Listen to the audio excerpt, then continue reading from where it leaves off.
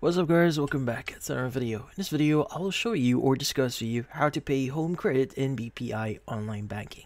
So you might be wondering how to exactly pay in this case, your remaining credits here or your remaining balance here on home credit via the BPI online banking here. Well, there are a few things here that you need to understand. Now, currently we are in the official webpage here or website for home credit. Now, if you view their article here, as you can see, there's a lot of ways on paying your remaining balance here on home credit.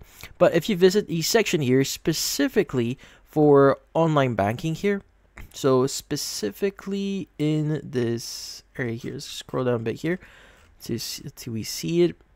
But typically speaking here, there are only a number of in this case banking apps or partners that they actually partner with they could actually use to pay your remaining balance. So this is a section for pay home credit via online banking here. Now if you click the online payment partners here, you should be able to see the online partners that is in this case home credit actually partner with.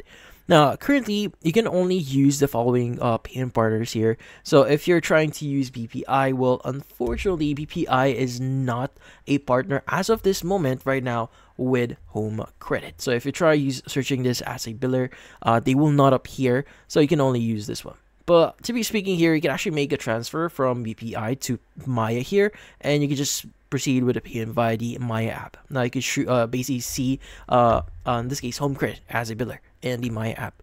But yeah, unfortunately, again, it's not possible for us to pay via BPI here, but there are alternatives here like GoTime, Maya, Shopee, Palawan Pay, and a lot more here. So you may want to try using those and see if that actually works. But yeah, so if you found this video helpful, don't forget to leave a like or maybe subscribe to our channel.